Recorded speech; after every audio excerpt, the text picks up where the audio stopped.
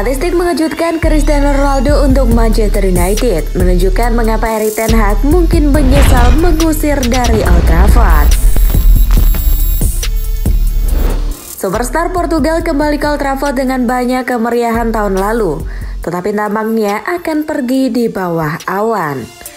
Ronaldo 37 sebagian besar hanya duduk di bangku cadangan sejak kedatangan Erik ten Hag. Dengan perdebatan tentang apakah ia harus menerima lebih banyak waktu bermain. Dia mengantongi gol karir klubnya yang ke-700 dalam kemenangan baru-baru ini atas Everton. Tetapi menggeram dan bergumam pada dirinya sendiri ketika dia digantikan dalam kebuntuan 0-0 dengan Newcastle seminggu kemudian.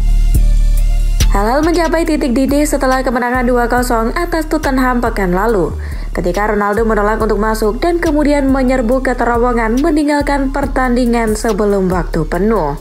Ten Hag 52 mengeluarkan 5 kali pemenang Ballon d'Or dari pelatih tim utama sebagai hukuman, menjatuhkannya dari skuad untuk perjalanan ke Chelsea. Hasil imbang 1-1 hanyalah pertandingan United ketiga yang CR7 tidak tampil di musim ini. Dan mereka mendapatkan hasil yang beragam.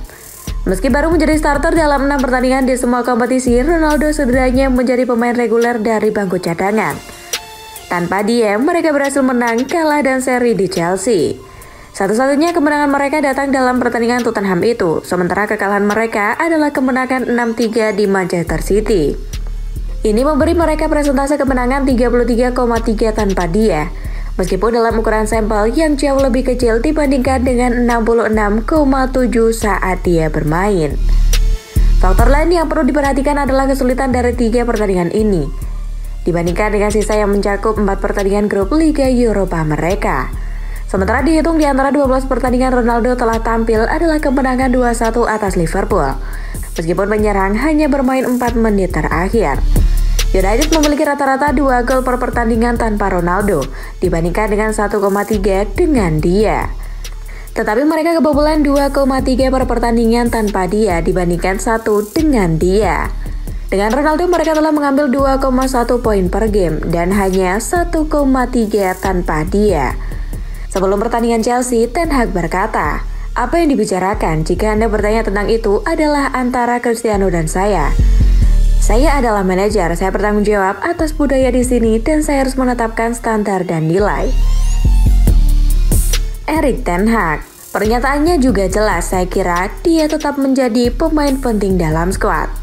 Saya adalah manajer, saya bertanggung jawab atas budaya di sini dan saya harus menetapkan standar dan nilai dan saya harus mengendalikannya. Di dalam tim kami memiliki nilai dan standar dan saya harus mengendalikan itu. Setelah Vallecano, saya mengatakan kepadanya bahwa itu tidak dapat diterima tetapi tidak semua orang. Ini adalah kedua kalinya ada konsekuensinya. Kami merindukannya besok. Ini adalah kehilangan untuk skuad tetapi penting untuk sikap dan mentalitas grup. Dan sekarang kami harus fokus pada Chelsea karena itu penting. Pada pertandingan itu, dia menambahkan, "Ya, saya pikir penangguhannya hanya untuk akhir pekan ini, pertandingan ini, dan kemudian kita akan berbicara dan kita akan lihat."